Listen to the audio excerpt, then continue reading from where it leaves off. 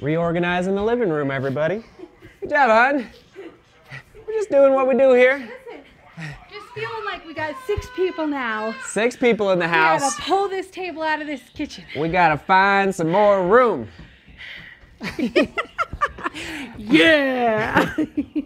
And Papa needs to go organize some running shoes. That is my mission today. I did already run today. What was it? About 13.5 miles, about 7:15 a mile. Feeling good. Hoka Carbon X2. Full review coming at you very soon. Also, if you missed yesterday's live stream, there we go. We opened up those boxes right there. So, all right, where's my coffee?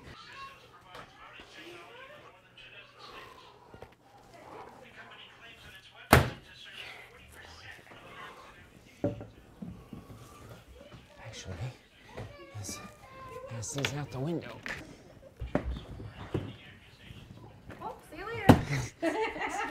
See you later, alligator.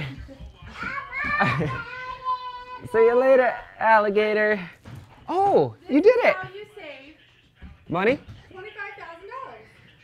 Because you don't buy a new house? Hey, Papa. You don't need a renovation.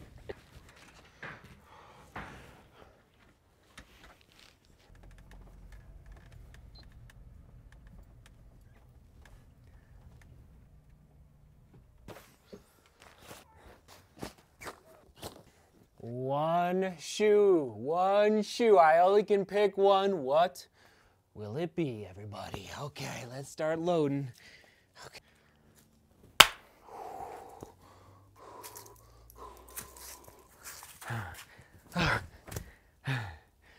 Oh, man. All right. Tuesdays with True Love coming right at you. I just got to catch my breath. Oh, man. There's a lot of shoes going on up in here. All right, let's go get True Love.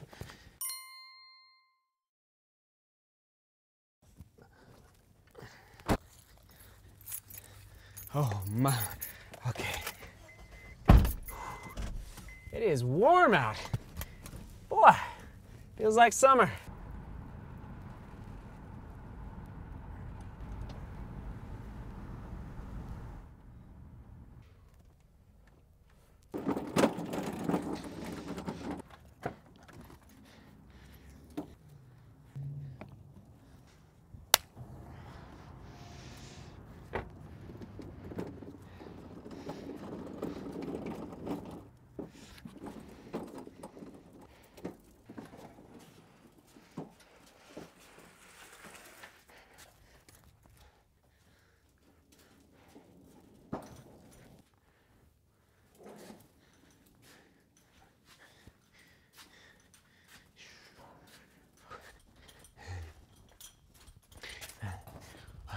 All right, we got them in first load. I'm not gonna get all the shoes in today, not enough time, but I just wanna chat real quick about what is the game plan here, just so we're all on the same page.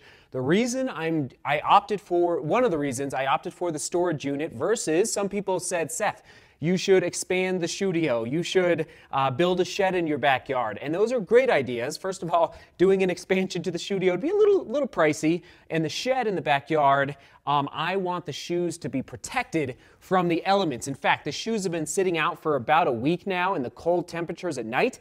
I can already feel some of the midsoles going dead, so I don't like that. And I know some sheds you can buy are insulated, but again, I don't know how much those cost, so that is one of the reasons I'm opting for a climate-controlled storage unit like you see right here. Also, some people are saying, Seth, why don't you give all the shoes away? And that's a great idea. I love that. That's why we do the Sharing Our Shoes program. But first of all, the question of the day, like 5 days ago, 6 days ago, what shoe model do you want me to hold on to forever and ever and ever so that we can compare one iteration to the next. One of the most popular answers to that QD was the ASICS Glide Ride. And guess, just so you know, the ASICS Glide Ride 2 is going to be showing up sooner rather than later. Stay tuned for that. So that is another reason I'm keeping the shoes. Also, if I were to donate some of these shoes, which again, I love that idea,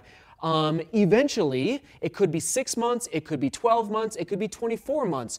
Those shoes are going to end up in the landfill, right? You don't keep your shoes forever and ever and ever. So by keeping the shoes in here, in essence, in my mind, I'm preserving the shoes for a long, long, long time. For example, the Pegasus, we've got the 35, the 36, the 37, and sooner rather than later, the 38. So we're just going to be able to compare the different models. Does that make sense? So that's why I'm doing this. That's why, anyway, I just want to be on the same page. I'm not trying, trust me, I'm not a hoarder. I don't like a lot of stuff. It took me like 6 months to come to this point. That's why I had the shoes in the studio all summer long during the warmer temperatures. But again, now that it's cold, it's time to get organized. All right, let's rock and roll. Let's see here. Oh, okay. It's just so great. Get the lock out here. Okay, here we go.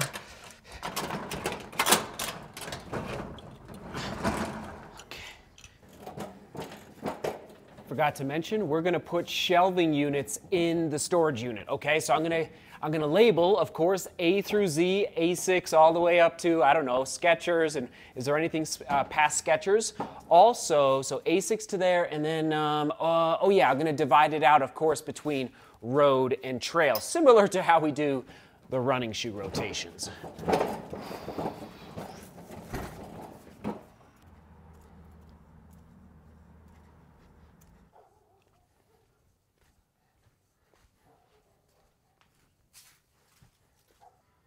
And it's so nice to be able to get into the studio without leaping over a pile of shoes and just to start afresh in here with no shoes so that I can be strategically organized and just, frankly, mentally clear as we transition, yeah, crazy, from the 2020 running shoe class to the 2021 running shoe rotation that, yes, are going to be actually, well, even just this past week, the Hoka Mach 4, that's a 2021 shoe. It's not available yet, but they're already starting to pop up in the running shoe marketplace. So it's nice to be here, and yes, I'm looking at the shoe, the one shoe. So this came up on Twitter 2 weeks ago. Sorry, I forget your name.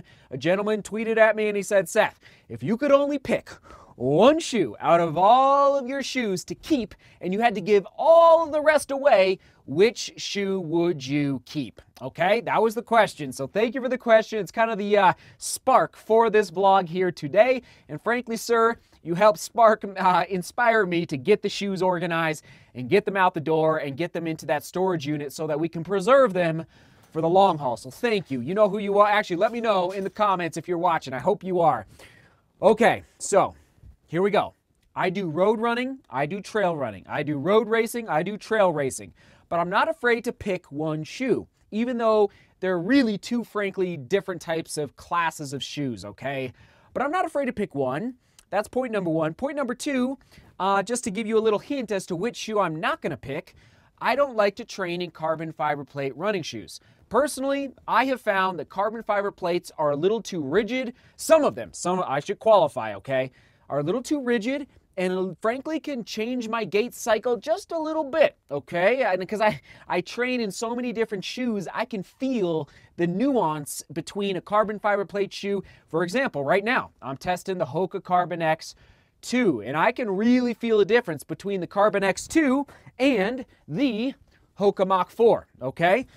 So, also, I don't like to train in carbon fiber plate shoes because I like to arrive on the starting line without that added bonus in the training so that when I do start racing and let it rip and rock and roll on race day, it's like a little extra boost through that gait cycle that is just, it's amazing, okay? So that's the other reason I don't train in carbon fiber plate shoes, because when you put them on your feet, it's really special. Unless, of course, I'm trying to get a shoe to 50 miles like I'm doing right now with the Hoka Carbon X2. So, also, the shoe, and I'm looking at it, the shoe that I chose is, the reason I went with it is because it can accomplish so many different tasks within the rotation, within your training regimen, and I should probably just tell you which one it is. I'm trying to think what else. It's lightweight. I actually forget exactly. I think it's around 7 ounces. It's either just under or just over. I actually I don't know. I don't remember because it's been a little while. Let's just let you know. It is, if I could only pick one shoe to keep in the running shoe rotation at this point, okay? And okay, I'm not going to, this is 2021. It would not be fair to all of you because it's not available yet to pick this shoe. But I'll just tell you, this guy's going to make a running for this question here in about 6 months. So we're going to put the Hoka Mach 4 down. Instead, it is the Saucony Endorphin Speed. There it is, Saucony. In fact, this guy is not going in the storage unit. We're going to put this guy right there for now. Saucony Endorphin Speed. And yes, just to refresh our memory, I wish I should have remembered this, but I wanted to give you my gut reaction right now together in the studio. 7.4, okay? The reason I went a little over 7 ounces, I guess almost 7.5. The reason I went with the Endorphin Speed and not, for example, the Asics Nova Blast is the Asics Nova Blast is around like 8.5 ounces in my size. So I love the Nova Blast, love the ride, love the bounce of the Nova Blast, but this guy is almost a half an ounce lighter. Now, challenge me here. Oh gosh, I got so many thoughts. The reason I didn't go with the Brooks Hyperion Tempo, which is 6.6 ounces, almost an ounce lighter, not quite 0.8 ounces lighter, is that the midsole stack height and frankly the energy return that I feel in the Endorphin Speed versus the Brooks Hyperion Tempo is not there. Also, the Brooks Hyperion Tempo, I wouldn't love running in that shoe for a long run, whereas this guy, it's just, you can do a long run, you can do a middle distance run, and because of that energy return and that just responsiveness, also a tempo day, okay? Also, you could do a half marathon race, you could do a full marathon race, you could do a 10K and a 5K race. I would probably opt for something else, but if I could only pick one shoe, it would be the Saucony Endorphin Speed. Now, as far as the road versus trail, now, this obviously outsole, you wouldn't want to take on a trail if you didn't have to, but frankly, you get some okay grip there on that outsole. Bottom line, for overall training, overall racing, Saucony Endorphin Speed is looking like it might be the shoe of the year, 2020. Saucony, great work, and yes, question of the day, hit it up. By the way, we have a new emoji, :QOD:, and this is what will show up on your screen, :QOD:. That will give you the cutie emoji down in the comments. Thanks for hitting it up. If you could only pick one shoe to keep in your running shoe rotation right now, which would it be and why? Thanks for hitting it up. Thanks for being here. Very, very, very difficult decision here, but I'm glad I went out on a limb and chose the Saucony Endorphin Speed, and I wish I could train in this shoe more, but of course, we got more shoes to keep testing. Thanks for being here. Thanks for watching here in the studio, and man, feels good to have some peace of mind in here and to get ready for the next round. Actually, yep, for the next round. All right, we'll toss it to the Saucony Endorphin Speed full review right there. Saucony Endorphin Speed full review right there. Seek beauty, work hard, and love each other. See you tomorrow.